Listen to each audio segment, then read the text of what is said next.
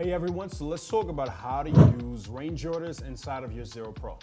So basically a range order sends out two types of orders. It sends out a limit order and also a stop market order. And it sets up pretty much a bracket kind of position over the order that you're filled on. So wherever your average price is, you may want to be stopped out below that price, or you may want to take profit above that price. And then inversely, on the short side, you may want to take profit with the limit order on the downside and then hit a stop above that average price.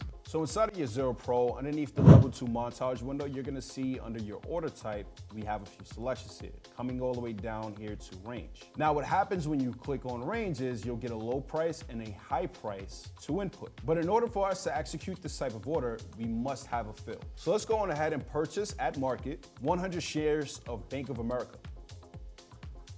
All right, so I have that fill. Now if I wanted to protect my position, or create a range order around the average price of where I got into this position. My average price here is 29.22. I'm gonna go on ahead and select my range order, and then I'm gonna input a low price, which will be my stop market order. I'm gonna put a low price of 28.75. And then for my high price, where I wanna take profit, we're just gonna put in for $32. And then we'll hit sell. Now we can see that that range order is now input. So we can see our limit order here to take profit at $32. And then we can see our stop market right above it to protect against further losses at 28.75. And that's it. It's pretty simple, straightforward. That's how you use a range order.